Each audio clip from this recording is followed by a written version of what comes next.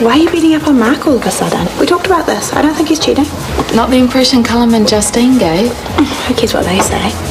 If Justine really was sleeping with Mark, do you think she'd be so open about it? Oh, with their warped excuse for a marriage, nothing would surprise me. Have you seen how happy Mark and Tanya are? What's all this? Oh, nothing. Doesn't sound like nothing. I thought we'd agreed to have no more secrets as far as Tanya was concerned. Please tell me she's not taking any pills. She seems so happy. No. Jay just had some reservations about Mark, that's all. What kind of reservations? Well, I've just seen a couple of things that don't stack up separately, but side by side. Just get to the point. Mark and Justine seemed pretty cosy together yesterday. And today, she and Callum were discussing Mark and Justine's affair. Oh, for goodness sake, I wouldn't put stock in anything that those two say. They're unusual.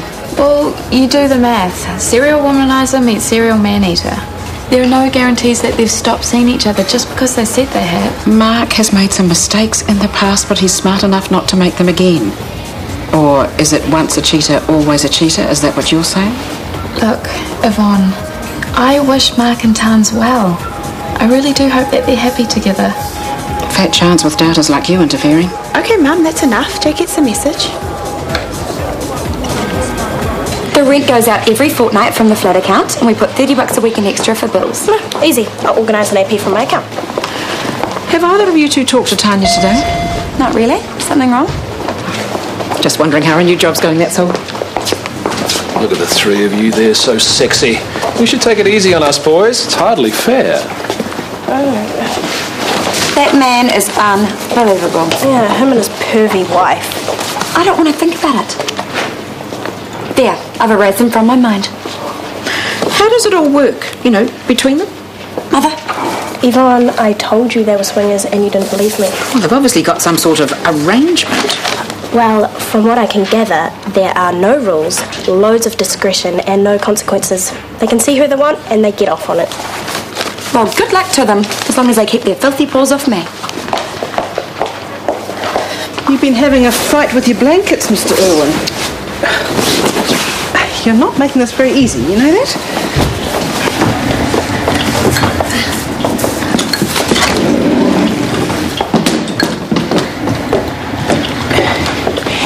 Did you ask to use that trolley? It belongs to the nurses. Oh, not yet, but I'll have my own in a few days' time. Oh, your hair really is the most exquisite auburn.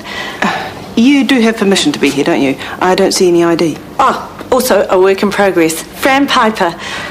Well, I'm sorry, Fran, but until I see something official, I'm going to have to ask you... Oh, what a relief to find someone with professional standards as high as mine.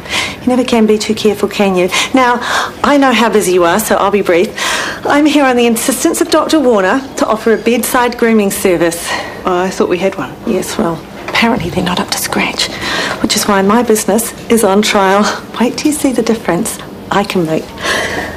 Facial exfoliation, a quick trim and a shave. I'll have you feeling 100% better in no time, won't I, handsome? I'm sorry, you're going to have to drum up business elsewhere. I could go shave. Right. Well, let's just sort these bed clothes out first, eh?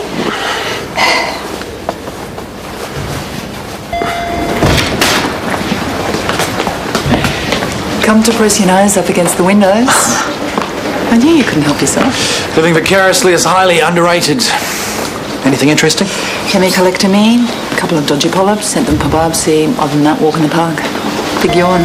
Still, it's not unheard of to have complications. Oh, really? You need to keep an eye on the bloods. Electrolyte balance can be an issue. Post-op swelling. All of which you already know. Ignore me. When I broke my wrist skiing, I used to fantasize about pulling on surgical gloves. Really? Right about now, I am guessing that your pulse is racing at the sight of blood. Withdrawals are going to kick in soon. Won't be pretty. You think so, do you? I'm too busy for that. Meetings. It's probably none of my business, but has he been like a bear with a sore head lately? A bit? You want my advice? Sooner you get him back on the shop floor, the better.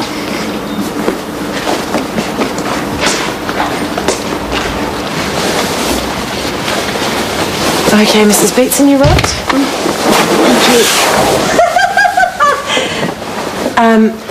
Now, we'll just get you settled and then we'll organise something for you to eat. You really do have beautiful hands, Frank, but I prefer you kept them to yourself. Would you just excuse me for a minute? Oh, hello, love. Alice, Frank, Alice. We need to talk. What are you doing here? Dancing the Highland Fling. What does it look like? You promised to stay away. It's business, sweetie. You've got to go where the money is. No, not here. We agreed. You always do this, Mum. Yes, and you always get over it. Come on, sweetie. I'll shout you a new outfit with my first week's takings. You're a liar, and I don't want anything from you. The patient is Brunswick, Connie Brunswick.